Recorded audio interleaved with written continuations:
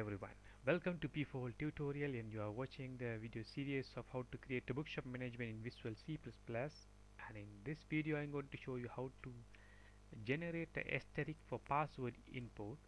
As I showed you in previous video, when we entering a password here, so it's showing the whatever are the letters we entered, so it is displaying, so it is the threat for the security.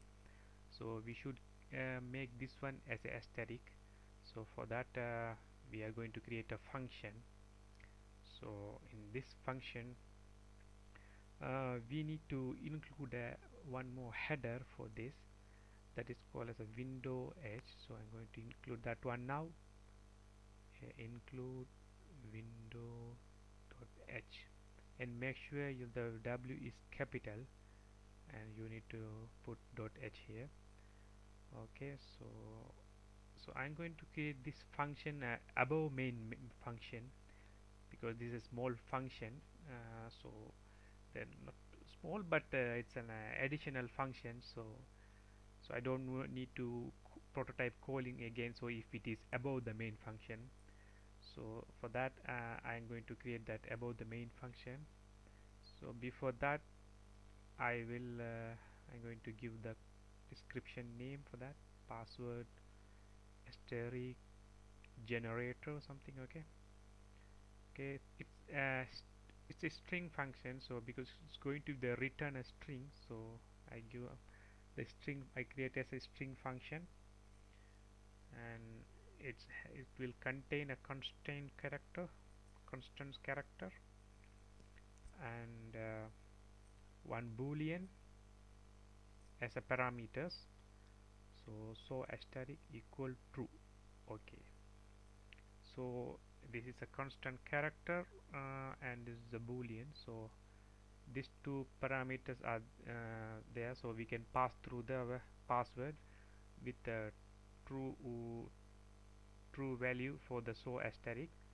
So it will show as a show the asterisk while we entering the password. So we need to open the function here. Okay, constant character backspace. Okay, so this is the backspace means, so you need to, when you enter in the backspace, so it should hide the asterisk. So for that we have created this variable backspace, so you can give your own name. So I have given the maximum limit for the password is 8, so you can define as much as you want. Okay, so the constant character again, so return, okay, 13.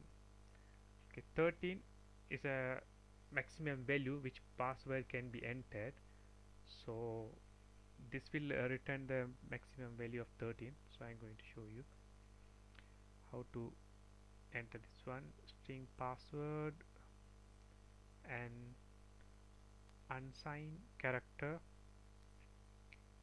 is equal to 0. Okay, so this string password is a input, user input, so this will be a user input, and this unsigned character is it will take the each password character as a single character. So for that I have defined this variable, and I'm going to see out now prompt. Okay, so it means it will go back to the next one. So d word, so this is the window header function.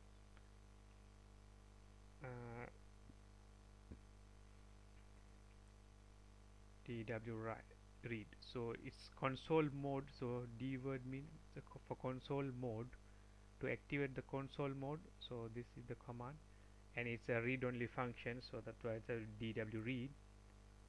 And handle this HIN, it's a window key for the this handle this input handler. So because this handle HIH in means handle input, so this handle input will handle the, handle means it takes the control on the user input. Okay, so get console mode. So again, it's a console mode. It's a chai n and console mode. Those are the parameter, the predefined library. This is the predefined library. So we are giving these two as a parameters. Okay, set console mode. Again, I'm giving these parameters for the one more predefined function of the window headers. So enable echo input, enable line input. So these are the two parameters it will take. So either this or this. Alright. Okay, now while read console and character is 1 and dw read is a null, and then character is not equal to return. So I have created a loop here to read through each and every password to convert as a asterisk. So if character is backspace, if if it is they press the backspace by the user. So if password dot length, so if password is not length mean not equal to 0 mean is there is they have user have entered something, so the input is not 0, so they have entered something, and when they want to delete it, so this function will activate it. And here I'm going to give, hold on a minute, show asterisk. So see out here, it will take the backspace, so show asterisk will be removed from the screen. So when they enter the backspace, so it will password resize, password length -1. So if for each and every backspace the password length will reduce by -1. So it is the internal work going on behind the display. So it won't show the password on the screen, so all the process going on behind, so at the back end. So when the user enter the backspace, so it will erase one asterisk at the front end, and it will erase one letter from the back end, the actual password. So that is the code for this one. That is the reason for these codes. Or else,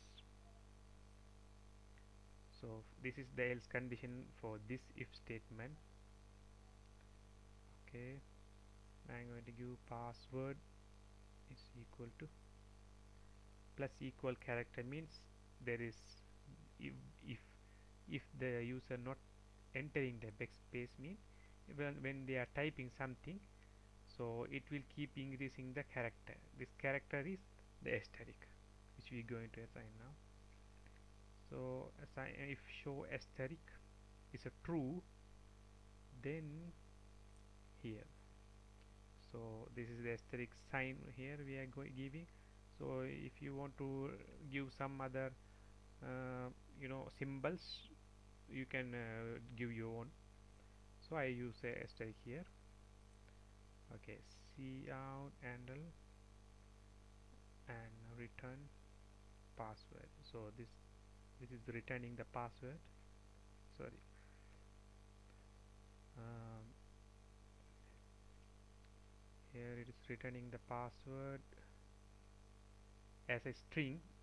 So this is the string function, so it's returning a string. So we need to call this function inside the main function to make it as a asterisk input. Okay, here you come to the login username password calling function, so you need to call this function nearby here. So before that one you need to call this. okay, password is equal to get password. So get pass is the function name here, name of this function we have created. So here it is. Okay. Oh, excuse me. All right. Where is that? Ah, here. Okay, so that is the password generator. Okay, I'm going to call that function now. Please enter the password. That is the display, but we need to remove the previous password entry. So I will show you. Sorry. Okay. So here, and now we don't need this one because so this display will this print message is already given here, so we don't need to repeat that one, and the input also will happen inside that function, so we don't need an input there again. So I am going to save this one now, and I have already saved this one. So this time I use the user sorry, file name as a main2. Okay, and let us compile this one, check how it's working. Okay, all right, so exit this one and cl main2 dot cpp and main2. Yeah, it's compiling now, hold on a minute. Okay, so here you enter main2, it has to show the menu now. All right, now it is showing the menu, and now we will try to log in the admin login. So admin1, and the password is a p1. Okay, here it doesn't show the password now. See, even you type anything, so it is only the aesthetic. So it's a good way to input the password. So it is a secure way, so that no one can track the password they are while you entering the password, even though they are watching you. So let's enter. Okay, here it's showing successfully logged in. So this function works properly.